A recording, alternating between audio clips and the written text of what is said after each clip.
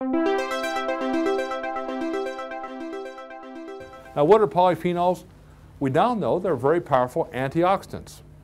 We also know that there are about 4,000 polyphenols known. Probably another 8,000 which are out there which we haven't identified. They're very, very complex structures. They have antioxidant properties, but some, not all, but some have also anti-inflammatory properties. And where do you find them? Well, here's some of the places, but notice it's where you find color. It's the polyphenols that give fruits and vegetables their color. It's even polyphenols that give brown rice its color. Are there any benefits to eating brown rice? Glycemically? No. But there are some benefits because there are some polyphenols. But you get a massive amount of carbohydrates for the small polyphenols you get in whole grains.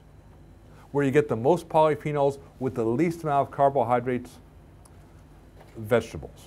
That's why your grandmother said, you can't leave the table until you can eat all your vegetables. Now, getting polyphenols out is very, very difficult. But there's one way to really extract them. It's called alcohol. Because alcohol extracts polyphenols from botanical sources very effectively. And that's all the benefits of red wine. Because the red wine is extracting out the polyphenols. Now, are there any benefits to alcohol? Like vodka? Joe, are there any benefits to vodka?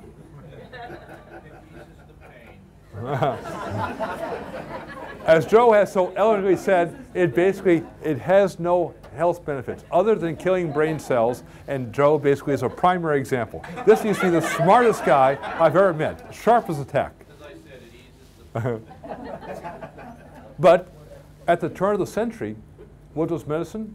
It was called tinctures. They were alcoholic extracts of plants because the alcohol will pull out the polyphenols and they would pull out alkaloids, which are basically drugs. So medicine was basically the doctor selling the tincture of this or the tincture of that. And one woman made millions of dollars in Massachusetts selling tinctures that are about 20% alcohol as a treatment for PMS during Prohibition. She made money hand over fist. Now, one way you can measure the levels of antioxidants in anything is called the ORAC value. ORAC stands for oxygen radical absorption capacity. The higher the ORAC value, the more antioxidants you have. So let's look at white wine. Is it colored? Teeny weeny. So you get about 400 ORAC units. How about rosé wine? Not as colored, maybe you get 1,000.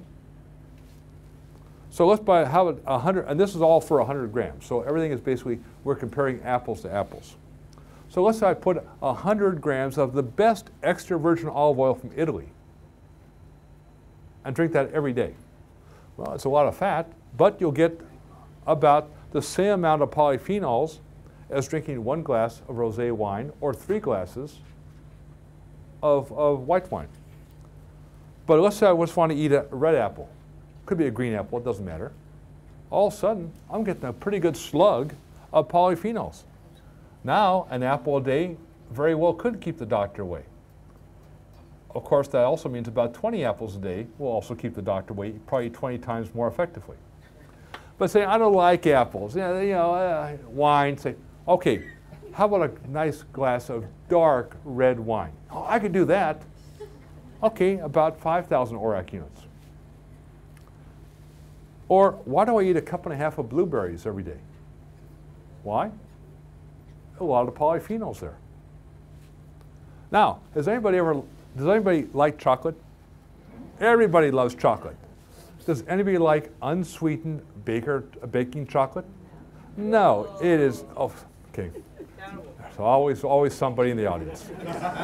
Does anybody except Irma like it? It's disgusting. But in reality, in Europe, they actually make somewhat tolerable, pure, unsweetened baker's chocolate.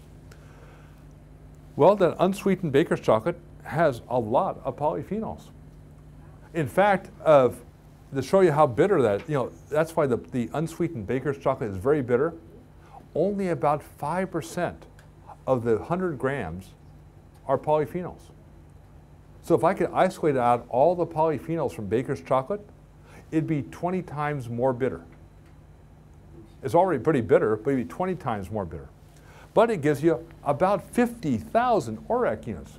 But eating a big bar of chocolate, unsweetened chocolate every day, nobody's going to do it. Except a clinical study published 2 years ago in Europe when they gave people who had high blood pressure a big bar of chocolate to eat every day for 60 days, their blood pressure dropped.